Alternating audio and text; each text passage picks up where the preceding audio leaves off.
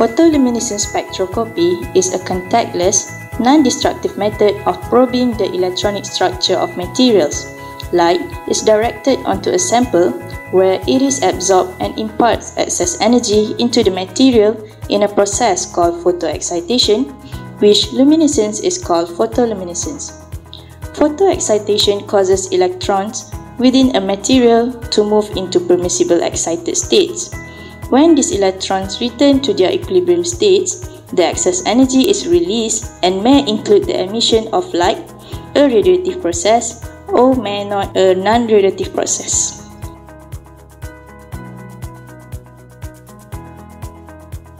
Photoluminescence actually is a kind of characterization method that is used to do the optical and electronics characterization of a device. With this method, you can actually know the purities inside a single material, because no matter how pure is your material, there is some kind of impurity inside.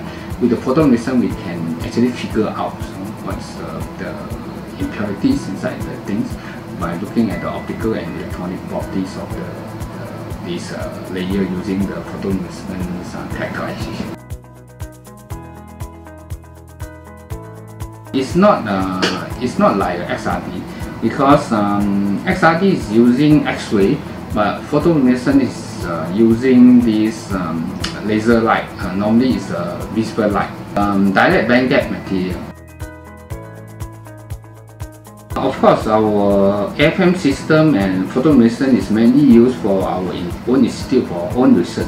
But we are welcome from the university, from the private sectors. If you have your sample, you want to know more about your samples, and of course, if you need AFM photoluminescence study characterization on this, you're welcome to send in your sample. We will characterize for you, and we can even do analysis for you.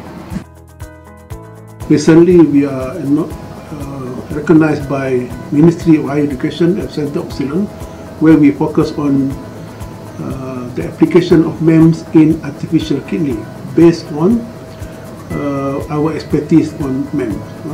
Vision for IMEN, since the establishment of this institute in 2002, we want to make IMEN as a research center at an international standard.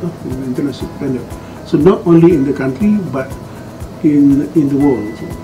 So now, after 15 years, I think I can say that we already achieved the goal to be the research center at par with other research centers in the world.